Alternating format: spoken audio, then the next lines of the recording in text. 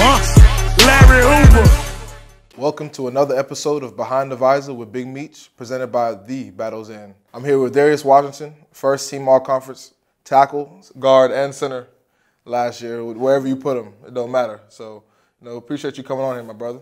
Thank you for having me. Yes, sir, no doubt, man. So really we're going to start just your journey up to the top so far, man. Coming into this season, one of the biggest, name tackles coming into the season. So, first of all, congrats on that. And, just let's talk about your journey to the top, man, how it really started beginning in Pensacola. Coming out of Pensacola, just start from Little League. I was playing all types of positions, running back, linebacker, you name it, kicker. I was playing everything. So I started off as just playing a whole variety of positions and just growing into my body as I got older into high school. But my junior year is when I made a switch over into play offensive line.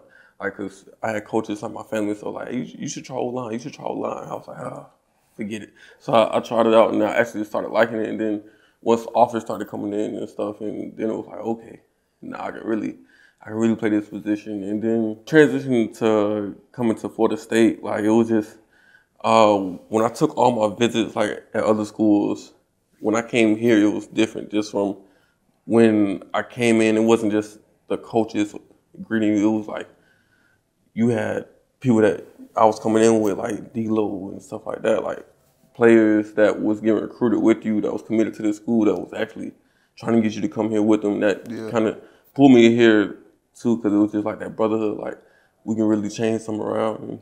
With the guys coming in recruiting class, D-Lo, one of the guys that's training right now, just talk about how y'all was able to build that relationship and how close y'all generally were.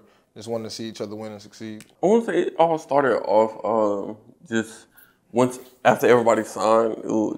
We was in a big group chat on social media, and we were just developing that relationship there. And once we all got on campus, they had us staying in dorms when we first got here. That's the thing people don't understand. When first you used to get here, they stayed at Champs. Luxury, nice. Yeah. We stayed on dorms where it was bed here, bed here. You got and get to know each other. Man, we had to really spend some time with each other, so that really helped. Were there some years, after your freshman year, maybe 2021 or 2022, just learning some of the hard lessons that helps you, transition to having a great season last year? Last season you didn't have any penalties. No sacks given up. It took a lot to get to that point. So, just talk about that. I'd say probably the hardest year of my college career would be COVID year. And that was just with all the coming back from injury and just with everything not being in school for a long period of time, then just COVID time was just awkward and weird for everybody. And I think that was just one of the hardest times of my career, because it's going through that season. We literally went a whole month, 4 straight weeks without playing a football game. It was Yeah, COVID definitely was challenging, bro. When I was at Charlotte, we used to practice all week. Man, tell me, bro. We'd be about to go travel. Coach come in, the game canceled. Nah, for us it was we traveled, we suited up for the game, pre-game meal ready. Yeah, guys, we're not playing today. What? What you mean we're not playing? That's crazy. Our whole mind is prepared for this game, but that was just the situation and the circumstance we was in, because COVID, it could happen that quick, or you can contact trade, anything, it could happen to change something real quick. I was actually wanting to read this. I want to hear that though. What happened when you had to sit out? It was just, I think it was the day before the game. They was do you got COVID? I was yeah. Because usually they test us the day before, that Thursday or something, I think. And once they got the test back, I think I came back positive. Then I had to go do another rapid test. That one came back positive. I was And they was who's around and stuff like that. And I was I was trying to. That was tough, bro. Cause we used to get tested. We was getting tested 3 times a week. Like weekly. This is like, all right, bro. Like, it's getting enough just for the game to be canceled. I'm tired of sticking that thing up my nose. So you started at tackle in high school, or okay. Left tackle in high school, and just played really left tackle until pretty much now. So when did you start being able to like just being versatile and being able to play? It was not the COVID season, but the year after the COVID season. That's when we started. When Rob Scott and stuff came in, that's when we started moving like practices and stuff. He go to left, I go to right, or I go to right, he go to left. Then Atkins asked me to start snapping. He says, start working on your snaps so be prepared to go in on fall camping and practice for it. So you know me, I'm practicing the snaps, but I really didn't think that he was like serious. For real, I didn't think he was like, serious. He ain't really gonna put me out there. All right. That fall camp came. I took some reps at center, and then when I knew it was real when we played Wake Forest, and I think Maurice was he was down. Then we had our center baby on. Then he had went down like a couple plays in the game. He was like, Darius, you're at center. I said, what? Like, first time ever going in a game at center was against Wake Forest. That was actually my first time ever playing, too, was against Wake Forest. But first time we playing center in a real game, real snaps was, and that's kind of nerve wracking because you have to start to play, like you have to you have to be locked in. Like, nobody can do nothing if it's not. It's a away game. Snap the ball. It was a away game too. I was like, all right, just don't mess up the snaps. See, this is Wake got a good environment, but it ain't one of the loudest. So you can breathe a little bit. But it's like don't mess up the snap. And then after I did those couple plays, maybe I came back in, I went back to tackle. I was like, yes. Because I would say I was able to snap the ball, but I wasn't able mentally to play the position yet. Yeah, being able to play all over the field.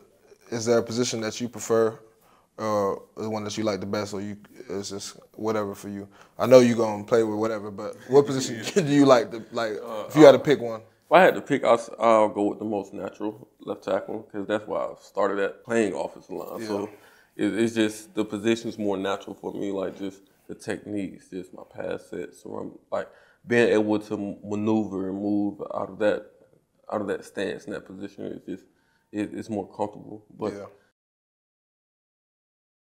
one of the things I respect about you the most is that a lot of people love the game and all that, but you generally love actual practice, bro. I think you're the only person, bro, that I actually enjoys being out there at practice. And we all enjoy being out. We love practice. We love football, bro. But sometimes our practice gets tedious, bro. But you was always one of the main guys out there, trying to keep guys going and motivating. Always specifically working on your craft. This past season, you would be practicing at left tackle, bro, for the whole week, and then in the middle of the game, bro, it's just Darius. We need you at center. Darius, go to guard. Darius, go to tackle. You know what I'm saying? The other tackle is like, just how tough is that? It's never something my mom was like, oh snap, I need to go play center. Like what I got to do here is like, if you tell me, hey, I need to go play here, okay. Like that's just that, okay. Yeah. Like because I love playing ball, so it's like if any opportunity I can get to get out there on that field, I'm gonna take it. And one thing I do love about like Coach Atkins and his coaching style is just like he puts it on you, like it's ownership, accountability. Like what can I do to get better? Like he's just for example, we'll be in the meeting room. We'll say it's like a Wednesday or Thursday, and we have practice corrections. But he never gonna put the corrections on because he expects you to already have come in and watch it. And you know something, that's Coach Atkins also helped play a huge role into like just the development of like me mentally and just me being able to do the things like the versatility part and stuff, because he like just the way he challenges you, the strain that he puts on you, like everything is like, of course the coaches are there to help you, but at the same time, like how he teaches us, it's your career. Like I'm not finna, I can't go out there and play the games for you. It's your career. You have to do the stuff that is necessary to get to where you say you want to go. But I'm gonna be here to help guide you whenever you hit bumps in the road. Yeah. So that's one thing. Like Coach Atkins, like just the strain that he puts on us is really what really helped gravitate to the success as well. What is like the biggest thing that you're looking forward to, being an old guy, being a mentor to the new people coming in, and then really showing the example for the transfers too? Relationships that I build with just young guys, transfers, and just the people that also have been here as well. Because now that a lot of people that I've been here with are gone, it's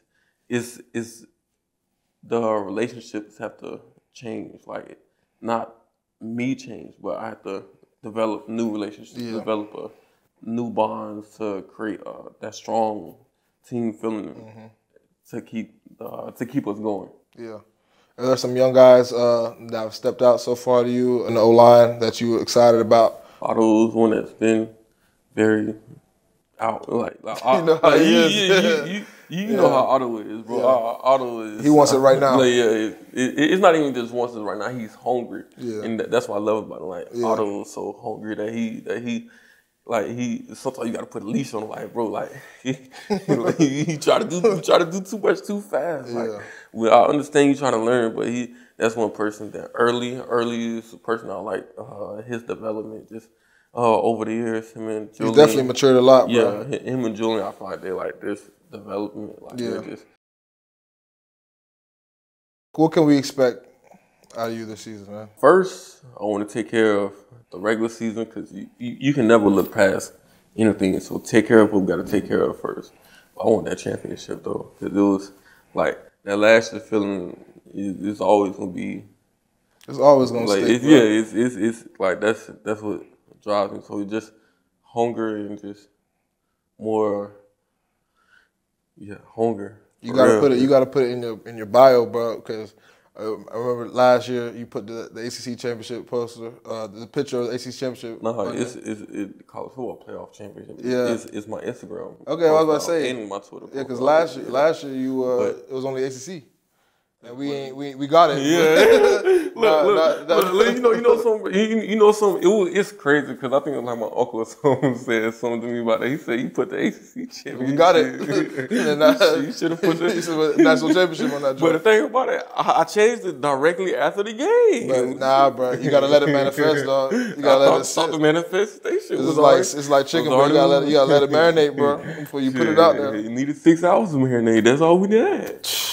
That ranking stuff don't mean nothing until it actually get to the end, bro. Like that ranking stuff don't mean nothing until it get to the end. It's like, dang, like we did everything we needed to do to get to the end. Every single game. Well, no, I definitely appreciate you coming on here, man. No, definitely give some great insight and great information, man. Please stay tuned and keep watching more episodes of Behind the Visor with Big Beats presented by The Battle's End.